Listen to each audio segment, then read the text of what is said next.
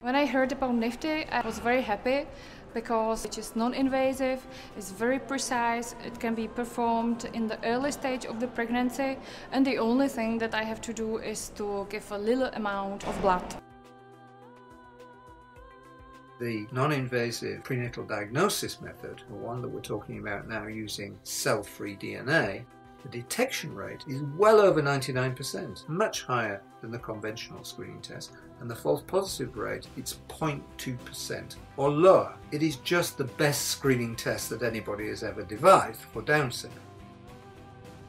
Now, opting for something like Nifty, which is non-invasive prenatal testing, means that we can increase our possible detection rate to a much higher level and significantly decrease the number of ladies who actually have to have an invasive test. So the detection rate's in the order of 99% and less than 1% needing an amniocentesis. That means that we're going to identify a much higher percentage of the babies with Down syndrome and do much fewer invasive testing. The knock-on result of which they have very many fewer miscarriages.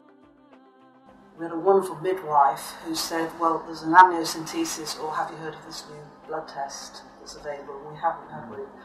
And John immediately said, if it's safe for the mum to do it, that's what we decided. I knew that there was a 1% chance of damage to the baby if 1% amniocentesis, and I was determined that we should use the non-invasive test.